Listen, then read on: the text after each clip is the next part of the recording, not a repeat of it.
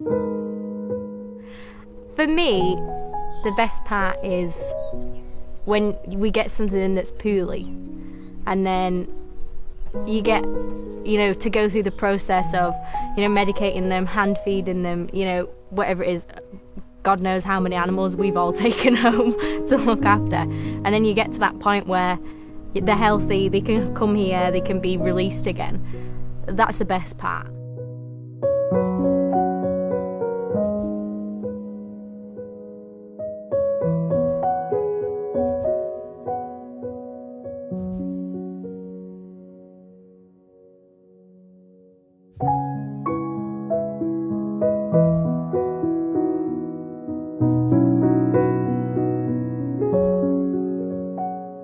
I became the founder of Hugos in 2018 after I rescued a little rat. His name was Hugo. Hugo came to me at just a few hours old, and I was awake day and night. There was something special about Hugo, but was it that he slept in my bed, or he went everywhere with me? Well, in fact, it was his little head wobble. Hugo had a head tilt, and it didn't start to affect his quality of life until he was around 2.5 years old, when he was diagnosed with a growth on his brain. And because it started to affect his quality of life, I had to make the heartbreaking decision to have Hugo put to sleep.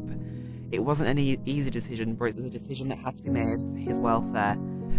And when that happened, I didn't want to stop rescuing animals. I thought, if I can help one animal, why not help more? So in 2018, I became the founder of Hugos, in the legacy of Hugo the rat. Now I run the rescue with my dedicated team of friends and volunteers who are very supportive, and I really couldn't do what I do without them. Hi, my name's James and I'm one of the volunteers at Hugo's Small Animal Rescue and Sanctuary. The best part of the job is taking in sick and injured animals, giving them a new lease of life and hoping they go to a 5-star home. When the global pandemic hit, all these animals came in because of the dramatic increase of people going back to work, etc. And I could no longer do it on my own, so I had to rely on my friends to help me. And then my friends turned into volunteers, and now I run the rescue with my dedicated team of volunteers. Quilson came to us after being found in a road with a suspected broken leg, when actually he has a terrible case of mites. So he's been scratching, and the founder had seen some blood on his foot, and then we took him to our vets, our exotic specialist vets, and they prescribed him some mite drops, some treatment for those mites, and he's on treatment for them every 2 weeks until his skin clears up, and then he'll be ready for release. Yeah, I think something that's really, really good is that we're one of, if not the only rescue in the area that offers sanctuary to animals, whether that be wildlife or it be, domestic pets who can't be rehomed for medical reasons, behavioural reasons, or obviously released if it's wildlife. I think that's what makes us quite special, and especially that we don't discriminate and you can throw anything at us and we'll find somewhere to put it, basically. Hey! To keep birds of prey, you've got to be experienced, and unfortunately many people are not, because these birds are so easy to get hold of. You can get one for as little as £60 with no licence needed, unfortunately. I've got 7 years experience with birds of prey, and in my 5th year of training, my mentor gifted me Twilight. She was, I'm going to be honest, the ugliest thing I've ever seen. She was a little white fluff ball with this weird shaped head, but in weeks later, in fact, she turned into this magnificent creature. Twilight's a very spoilt bird. She doesn't know what neglect or abuse is, unfortunately. So she lives here at the sanctuary, and I know, don't you like that camera? She lives here at the sanctuary and gets flown every 2 days, free flying.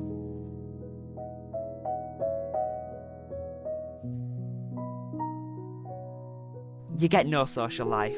If you've got a social life, don't run an animal rescue, because you've got to kiss goodbye to that. It's hard work, day in, day out. It's physically and emotionally draining. There's days where you want to get out of bed, you want to get up and go in, and there's other days where you just want to stay in bed, because you know what's coming. Some of the cases that come in are absolutely heartbreaking. It's shocking what people can do. The hardest part, when it goes wrong, definitely. You can put so much into some of the animals, and they can show, you know, quite good improvement, but sometimes it's never meant to be. And I think that's definitely the most difficult part, like accepting that you can save some but not all. Harry came to us when he was just 200 grams after being in the jaws of a dog. We assume his mum brought him out for food and she got scared off by the dog and unfortunately abandoned Harry and he didn't make it home.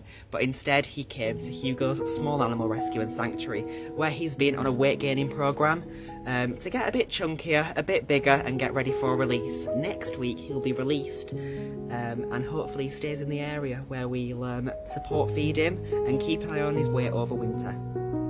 Has it been any different through the pandemic? I would say in regards to what we do here, definitely not.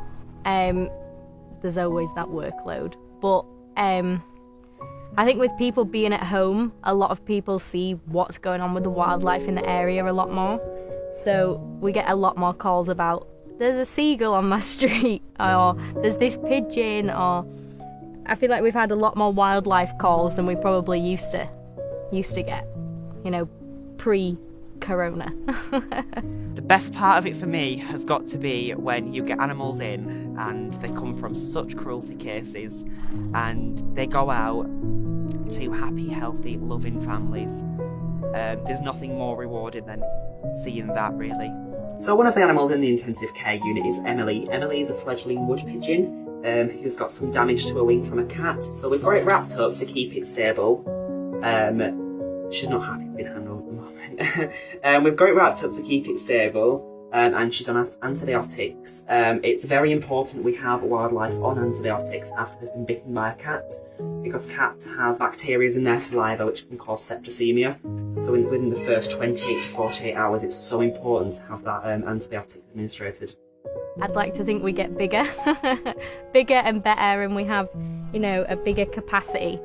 We'd like to have indoor buildings built purposely for the rabbits, for the rescue animals. We do a lot of wildlife rehabilitation, and we'd like to have a purpose-built building for that. To help more people and more animals, and yeah, maybe get a bigger presence out there as well, so that, you know, we almost have like a wider range of people who are, you know, willing to adopt and willing to help the rescue out. But we need to fundraise for that, and we've had a look and it's going to cost around £20,000.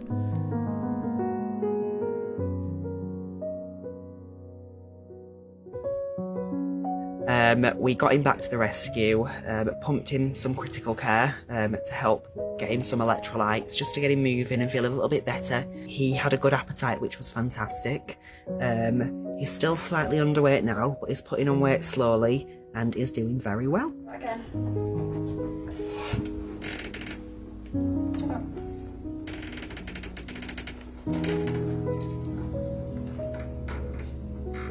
So she's 10 ounces, which is a very respectable flying weight. Step up. Good girl. Fauna's been in our care around 6 months. She came to us after we had a call to say an owl is being kept in a dog crate. So we went out and we had a chat to the owners, and it was agreed for them to surrender her into our care. Unfortunately, Fauna couldn't actually fly because her wing muscles were so weak, because she'd not been stretching them and she'd not been flown or trained correctly. She couldn't fly. So we got her back to the rescue, and we popped her in one of our aviaries with a lot of training, TLC. She's now in early stages of her free flight training. Due to the lack of socialisation Fauna's had in her early stages of life, she's very frightened of people. It's took the full 6 months just to get her to fly to the glove and be used to me. But we're getting there very slowly, and hopefully in the next few months she will be free flying again.